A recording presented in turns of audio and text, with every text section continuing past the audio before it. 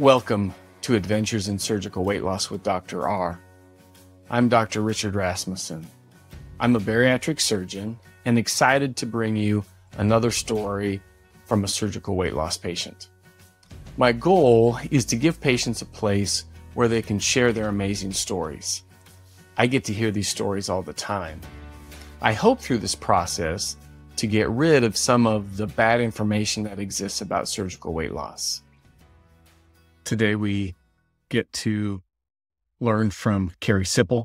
Carrie is about 9 months out from a gastric bypass. She's done really well and shares some great insights. Today I get to sit down with Carrie Sipple. Welcome, Carrie. Hello, Dr. Rasmussen. How are you doing? I'm doing great, thanks. Well, why don't you tell us your story? Well, I'm about to be 50, and I needed to make some big changes in my life. I've struggled with weight all my life. My genetic background, my dad was bigger. I'm built like my dad and look a bit like him. And then my mom has always struggled a little bit with her weight too. So being younger, I was one of those chunky elementary school kids, leaned out a little bit in junior high, and then got into swimming in high school and college, and I did that. So, there was a period of time I was working out twice a day, Division I athlete, and 12% body fat, because they measured us in college back in the 90s. And so there was that period of time. But when I got out of swimming, and it was funny, my coach told me this, your shoulders are going to end up at your waist, meaning your broad shoulders they're going to drop and you're going to gain the weight around your hips. And I was like, yeah, whatever. Started having a family, and that absolutely happened. And it just snowballed. You get busy with life. You get busy raising a family. Life things happen, divorce or losing family members. All of us have different traumas we go through that maybe add to certain situations where we struggle with eating or start the unhealthy relationships with food. And so I tried to write it in my mid-30s. That was right about the 2008 housing, the recession, the housing crash and all that. And I joined a law enforcement agency. I was able to lose weight. I got to 170 pounds. Went through the academy, was able to run the 1.5 miles and sprint and do push-ups and sit-ups. And, I wasn't like the strongest or the fastest, but I made it through. Well, over 16 years now that I've been with my organization, the weight has gone back on and on and on. And to the point where it was several years ago, I wanted to do something about it, but I can't qualify for anything and qualify for insurance, at least I didn't think. And so I continued to let it go and just try to tell myself, I'm okay with who I am. And I really in here was not okay with who I am. And so I had been told I needed to go do a training, and trainings were hard for me, right? We're doing defensive tactics. We're doing physical stuff sometimes. And here I am. At times I was 280. When I met you in your office, I was weighed in at 267. And it was always embarrassing. Like, who wants to work with the big, heavy girl? Big, heavy girl sweats, big, heavy girl, and I was always afraid of, especially over the last few years, injuring myself, doing some sort of new takedown. And like, I'm no martial artist, and my mobility wasn't the greatest. So it was embarrassing. And then I was asked to go up to get my pistol certification. And I spent a week re-aggravating an old knee injury. and having to go on light duty after that, and having people help me get up and down off of the ground when we were doing different drills from the ground. I said enough. And I started changing my eating, and that only got me so far. And I started getting frustrated because what I was doing wasn't sustainable. Eating salads every day, just not sustainable for the rest of my life or even a year. So I was on Facebook one day and your group popped up, and I was like, click, and I made the call. So that was kind of where I started, and ever so grateful that I did take that leap. Wow, that's great. What once you decided, okay, I've got to make a change, take us a little bit through that process and what were maybe some of the highs and lows of that. Okay. So, I had to have the right mindset going into this, and I knew that. I knew that this was a tool that was going to help me achieve the goal. I was struggling with comorbidities. I had gastric reflux that I was seeing breakthrough issues at night, where sometimes I was waking up and I had throw up in my mouth, like bad. I have asthma, which that's not something that's going to go away. It's better. I'm on less medications for it, but it's eosinophilic asthma, so that's a little different than just like an athletic asthma, as you know. And the reflux can make the asthma worse because you can get up and some of that can get into your lungs, especially at night. And yeah. And so I was sleeping like up on 3 pillows, always uncomfortable. I had, as many women my age do, urinary incontinence. And that's kind of an embarrassing thing for all of us to talk about because, I could just be standing there. It wasn't even a stress incontinence. It would just go. And I know I'm not alone in that, but I felt alone. I felt really alone. And a lot of it was attributed to my weight and poor eating and high sugar diet. Along with that was my way to diabetes, female fat over 40. And, my A1C, I think, got as high as 5.9. So I was up on my way. It was just a matter of time before something was going to break. I also have sleep apnea, and I fought the CPAP for the longest time until the driver's license division always makes you renew that every few years with your doctor, and you got to be using it to keep your license. So I finally resigned myself to that. But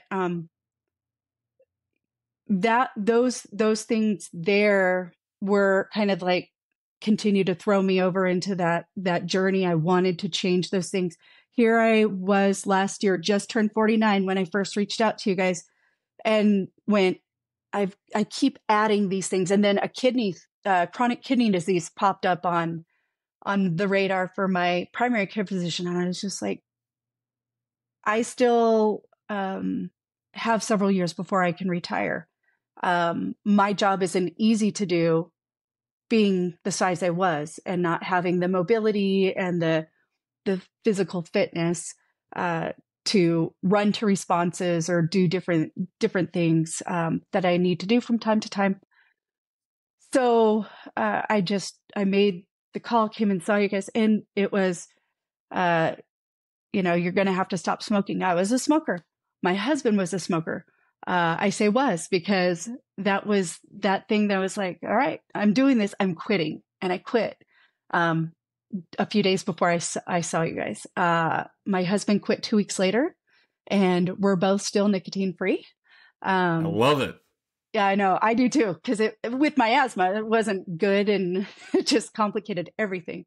And I hate admitting it. This is all embarrassing. But again, I'm hoping I can help other people by telling my story, and people can go, oh yeah, I feel that way too. Or I've been there and I understand, and I'm not alone.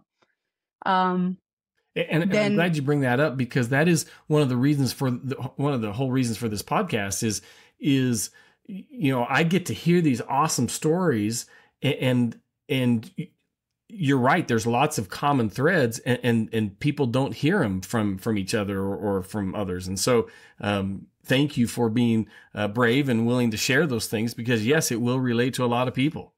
I hope so, because, I was really hesitant in even telling, and I had been for months, telling my own staff, because I'm a supervisor, what I've been going through. They've obviously noticed, like, you've lost a lot of weight. You went down. I'm down 118 pounds, and Wow. my 9 months will be October 11th. So I've worked really hard. This didn't come easy. This wasn't just, the change of the stomach. It's a tool, like I said, and I exercise. I really am careful with what I eat. I'm not perfect. And I know I've watched your other podcasts, and I want people to understand it's not perfect. But perfect practice makes perfect.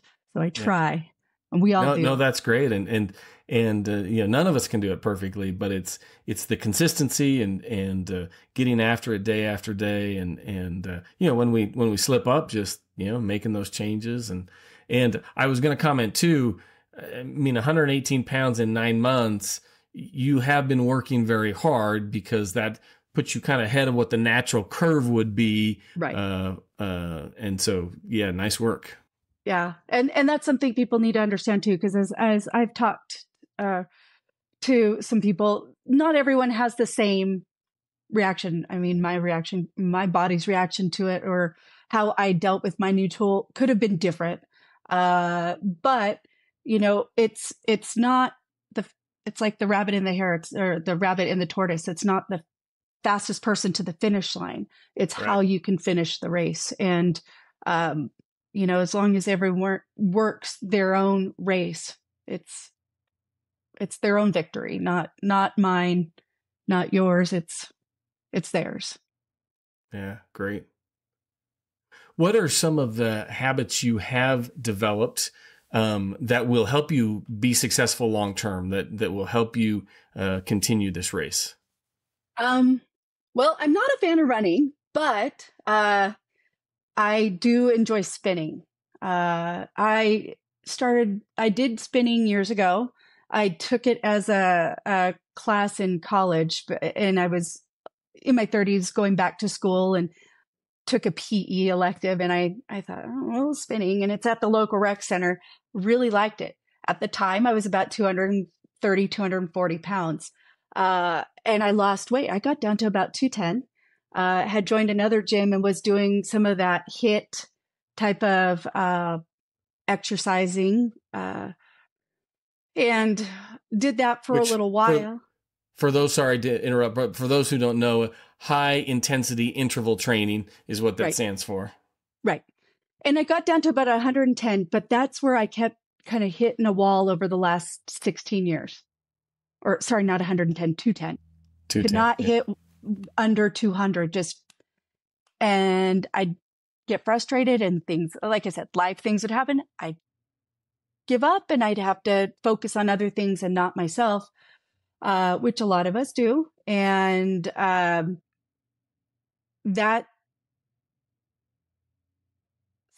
so I've gotten back into the spinning. I bought years ago a spin bike, and like so many people, when they buy some equipment, becomes a clothing hanger. It did that for 10 years. And, it was when, after I had the exercise after I had the surgery, and I knew the exercise needed to come, and it was like, okay, we're 6-8 weeks after, we need to start putting that in. I wanted to get on that bike, and I was at about 230 again. So slowly I started getting on. Now I want people to understand it wasn't perfect either. One of the things I had to learn, as I was feeling so much better and losing the weight, and getting on before work and doing 30, 40, 45 minutes, is my body started kind of failing me, getting exhausted. I've had that cycle happen a couple times. And while so many of us will be gung-ho about it, you got to listen to your body. I found myself in late March, just after I started exercising, struggling with fatigue. And then I gave my body a little time, didn't really exercise a ton, but kept my eating habits up, and then went back to it, slowly building up.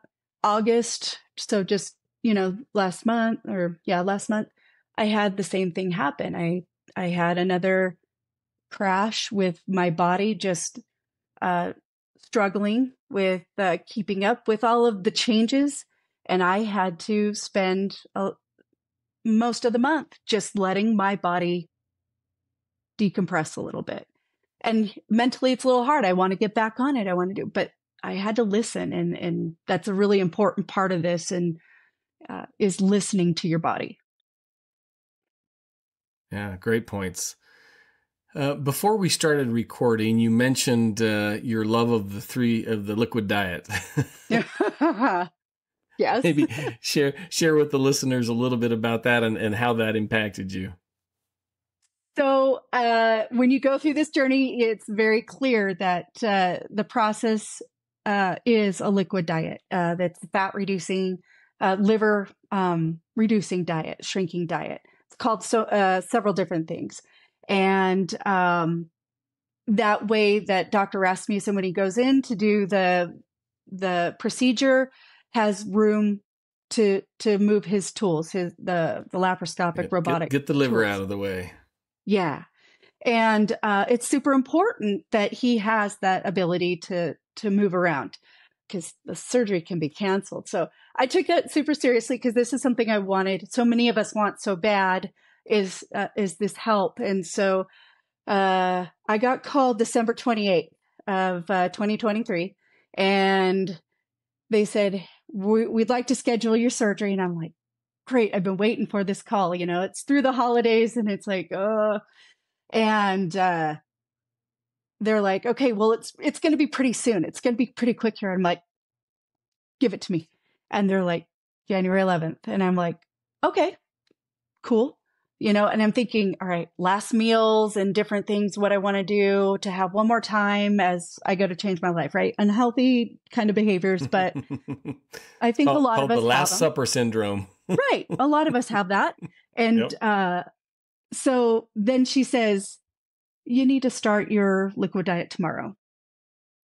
Oh, okay. So I was headed to work. I work nights. I was headed to work, stopped at Walmart on my way into work, picked up all my shakes to get going. And I worked that weekend nights through the new year. So the potlucks and different things that we're doing, I'm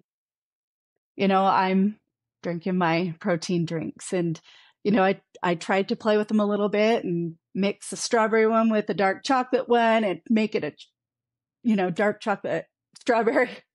I enjoyed doing the broth because I needed something savory. Some people can do all the sweets.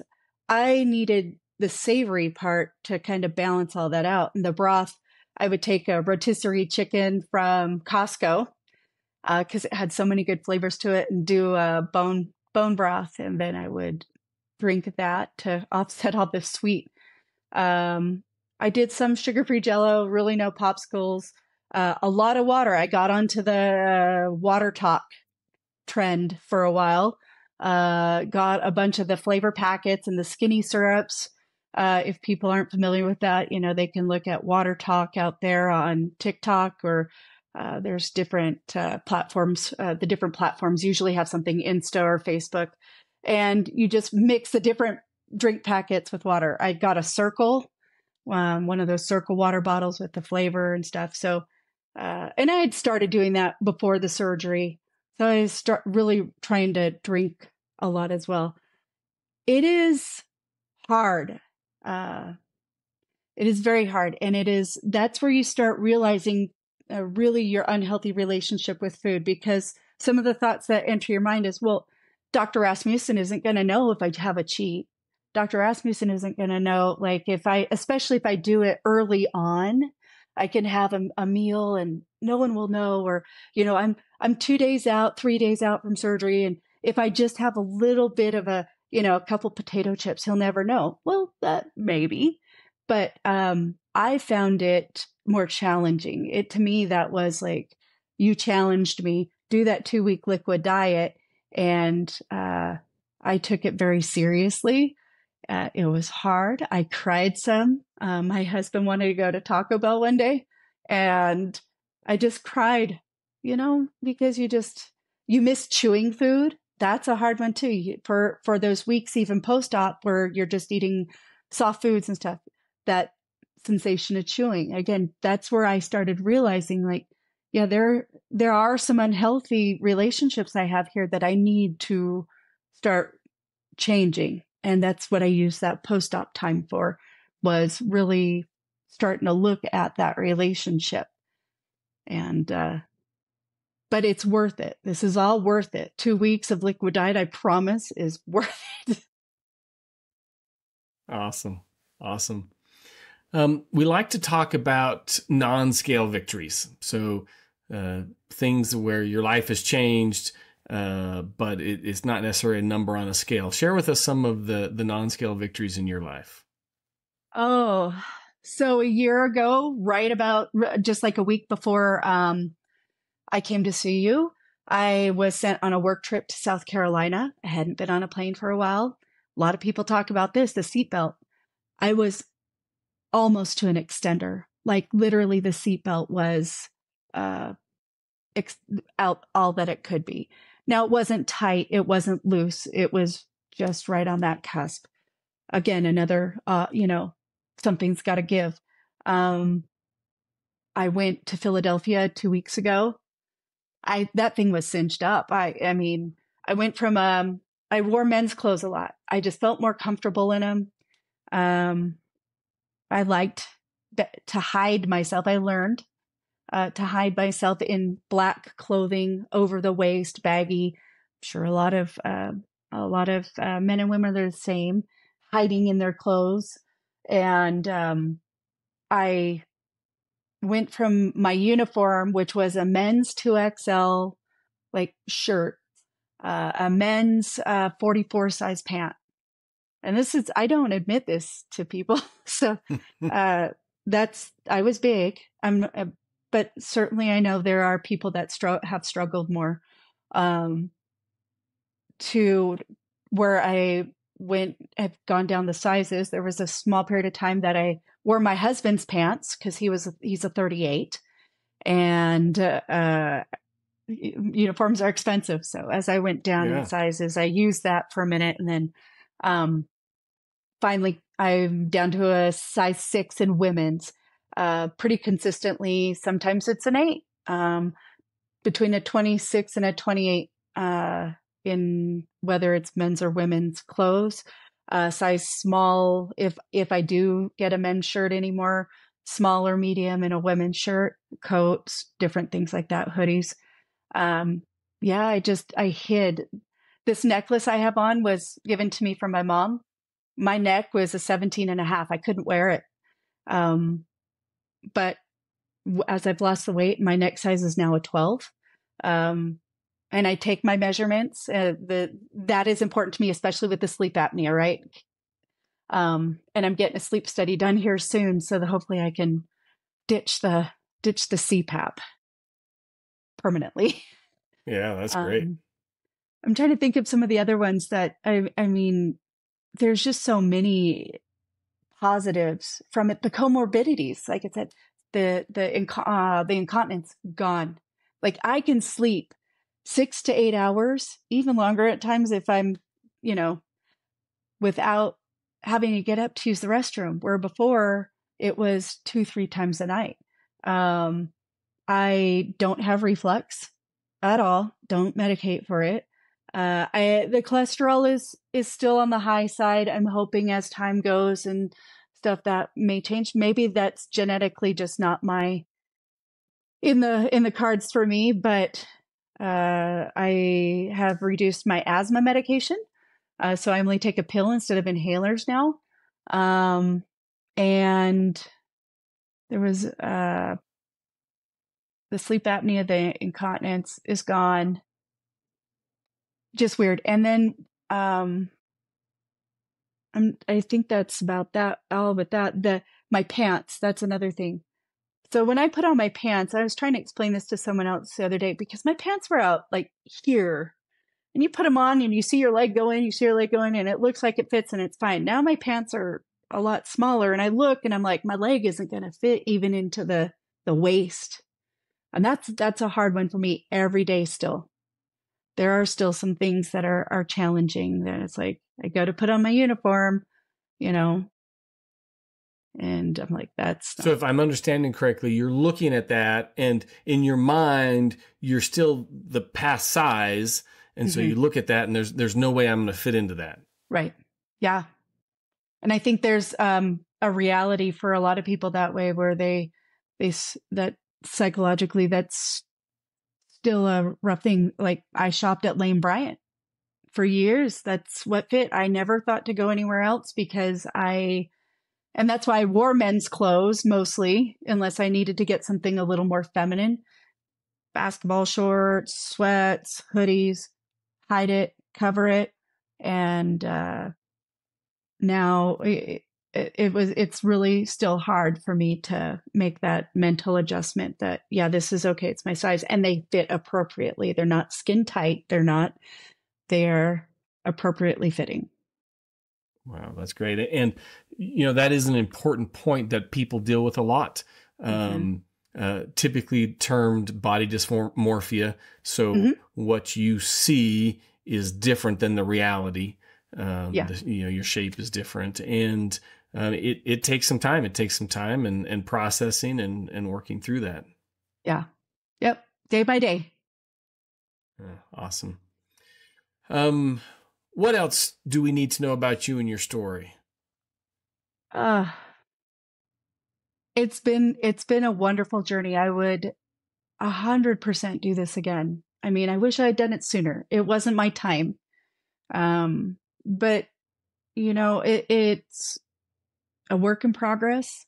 I'm hoping that maybe in a couple of years, since I am only, almost 9 months out, that you and I can chat again and see where things are at, since I'm not one that's, 2 years out, 13 years out. I'm new, and there is that possibility of weight gain that comes back as we talk about as we're going into all the surgery, that you can gain up to 50% of the weight you lose back, right?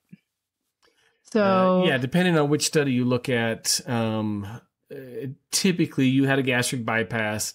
For most people with a gastric bypass, they're going to keep the majority of the weight off. But there are subsets, and really what I find is it's usually when they stop using the tool. You pointed out before, it's a tool and you've got to use it appropriately. And, when people quit using the tool, that's when they tend to run into trouble. But developing these habits early on, staying engaged with your physician. I mean, there's, other tools we can use if people are struggling with different things. So, lots of resources available to help people be successful. And you mentioned you'd listened to a few of the other podcasts. I've got, several patients who've, several years into it and doing very well. And yeah, we'd love to have you back in a few years and tell us that part of the story.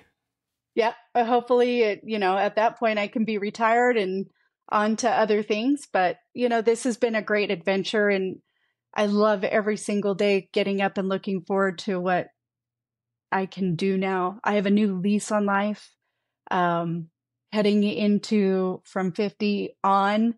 I still may have some medical things pop up. You never know, but I have the opportunity to, I guess, start over or move forward, but in a different direction, and enjoy the things. I just found out I'm going to be a grandma next year. And congratulations. Thank you. And so I'm super excited about that. And I'll be able to see my grandchildren grow, and I'll be healthy enough to run around with them and do things that before I was just too tired and I lacked the energy and the mobility and the stamina.